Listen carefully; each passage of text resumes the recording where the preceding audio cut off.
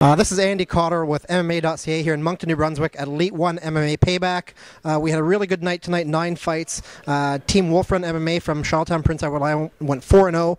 And one of the team members, although he didn't fight tonight, a very prominent mixed martial artist in Canada, Jason Saggo, 7-1. Thanks for talking with us. How are you doing tonight? Great. How are you? I couldn't be better. I love coming to fights, have a good time. How was your night?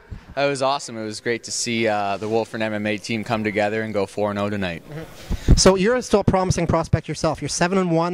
Your most recent fight was a victory over Eric Katard at the last Score Fighting Series. Tell us about how you're, where you are in your career and your life right now. Are you happy? Are you content? Where do you see yourself going? Right now I'm training really hard for my next fight. It's going to be on the Score November 23rd, so about 3 weeks left. I came out to the island to train at Paul's Academy, also with Matt McGrath, Lenny Wheeler, a couple of other guys. So it's been great working with them. They have a really high level of expertise, and every time I have a training camp, I can make sure to come out to the island and train at Wulfrun MMA. Are you originally from PEI? I'm not originally from PEI, no. So how did you end up hooking up with those guys? Just from knowing Paul in Ontario? Connection with Paul in Ontario, and that connection is actually probably going to lead me to moving to the island eventually. So yeah. I'm not from there, but I think I'm going to move there. Well, I've been in Halifax for 20 years, so I say I'm from here now. But right. Yeah, you'll be from PEI someday, I guess. I hope so. It's a great place to live, and now they have one of the best training academies on the East Coast with Wulfrun MMA. So I'm really looking forward to it. I just spoke briefly with your coach Paul and Matt McGrath, who you just mentioned, and they talked about Wulfrun. Tell me about your experiences at Wulfrun and how you fit in there.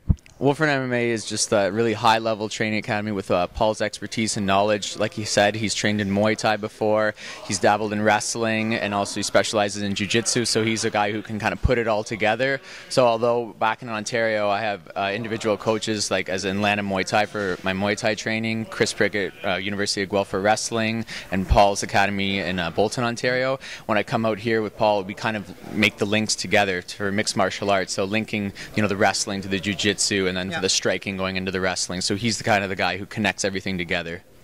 So at 7-1, fighting in the promotion in Canada arguably gives you the most exposure. The Score, they have a lot of press, a lot of good, well-run organization. Where do you see your future going with MMA? I have 2 more fights left on my contract with the Score, and then obviously my goal is to be in the UFC. Well, we've seen a spate of Canadians getting the UFC lately, so I think that's certainly a reasonable expectation, don't you think? I think so. If I just keep doing what I'm doing, keep training hard, stay focused, that's the plan.